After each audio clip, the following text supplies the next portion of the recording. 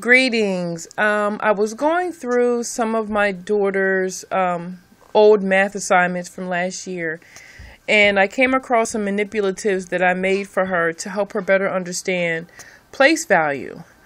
She's a very tactile, hands-on person, so I knew I needed to find something that she could manipulate to get a better understanding.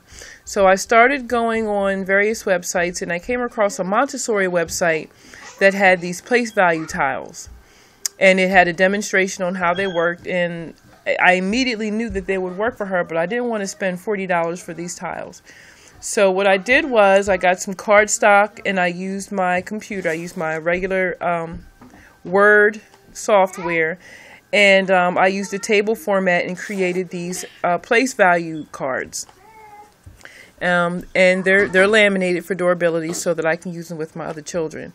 And how they work is you create a word. Now these are just go up to the hundreds place, but you can make them as as high a number as you want.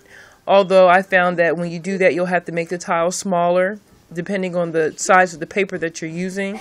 This was made with basic 8.5 by 9. I'm sorry, 8.5 by 11 sheets of paper. So I was only able to get up to the hundreds place. But if you have paper that's longer, you can probably get away with using the same font size and get maybe to the thousands or 10,000s. So for instance, what you would do is, let's say the number was 111. You would put the cards together like that, and then the child would see 111. So then you would ask, what place value is, I should have used a better number, but what number is in the tens place?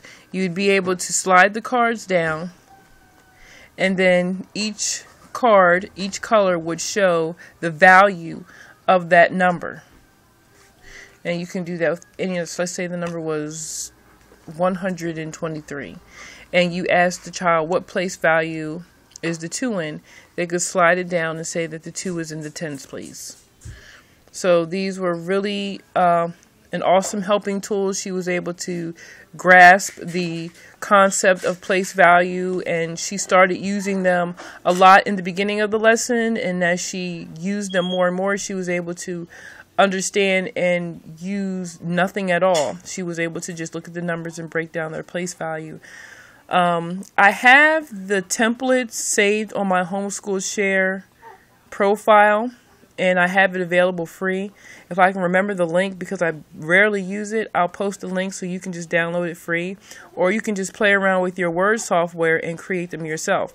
I changed the format of the paper from standard to to landscape, so that you can use your paper the long way.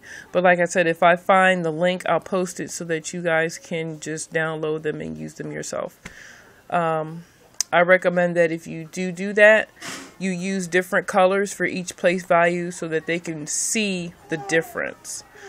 And I hope this helped. Peace.